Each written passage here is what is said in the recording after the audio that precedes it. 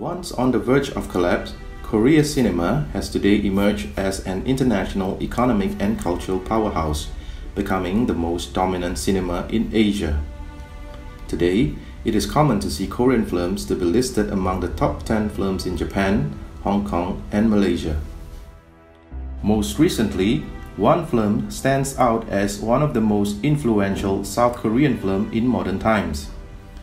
In South Korea alone, it has attracted more than 12 million viewers so far, making it the nation's 10th most watched film of all times.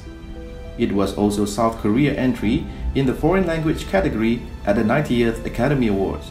The film that I am referring to is A Taxi Driver, directed by Jang Hoon.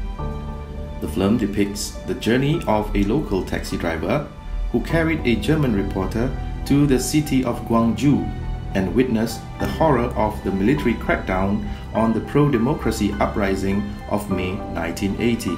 This film has made a tremendous impact culturally and nationally. Not only does it entertain, it had facilitated to recreate a cultural identity by visually revisiting the country's national history. In other words, it has become a part of the narrative of the nation. But why is narrative of the nation so important? In the publication, Modernity, an introduction to modern society, it is stated that it is through the narrative of the nation that national cultures are built upon.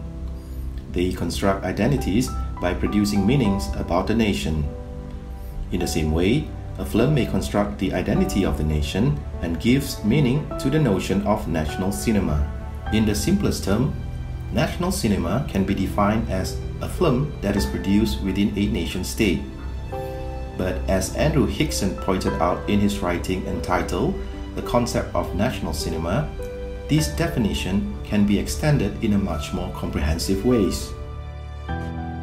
Similarly, the narrative of the nation is one way in enabling us to identify, understand, and give meaning to the definition of national cinema.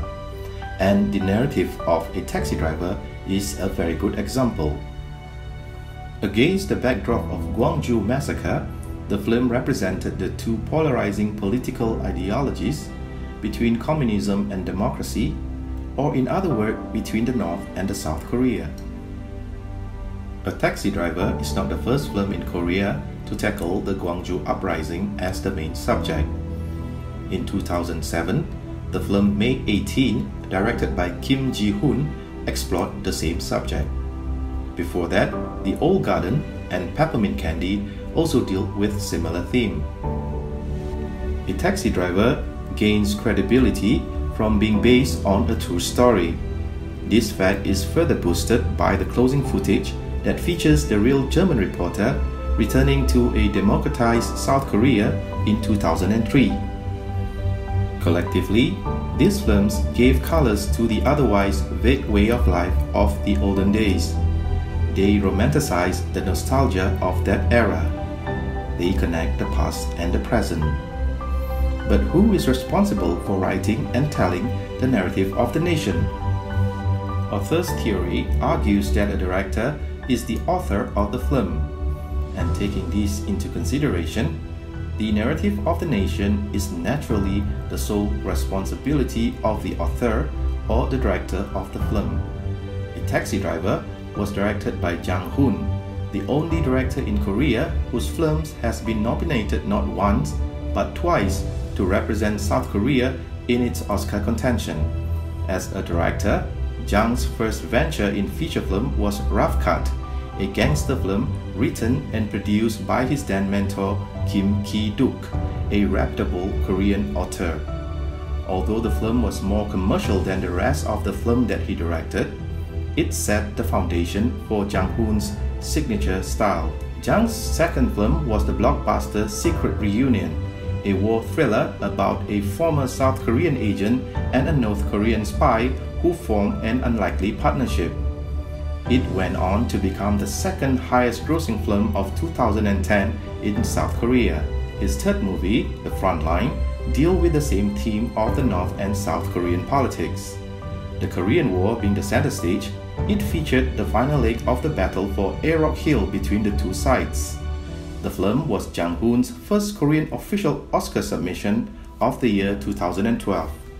With A Taxi Driver, although it is not a war movie per se, nor does it deals with the South and the North Korean spies, it still shares the same underlying tones of Korean history that Jang Hoon has explored after his first film. Similarly, the Gwangju massacre represented the two polarizing political ideologies that separated the North and the South Korea. From the author point of view, they clearly features Jang Hoon's signature style, narrative and social crisis. His films are male-centric, with dual protagonist narratives, and highlights the social ills against the backdrop of Korean history.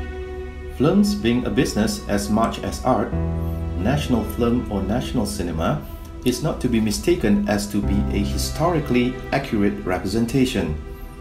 As any filmmaker will attest, when creating something based on the history of the nation, filmmaker does not have complete liberty. Certain facts must be there.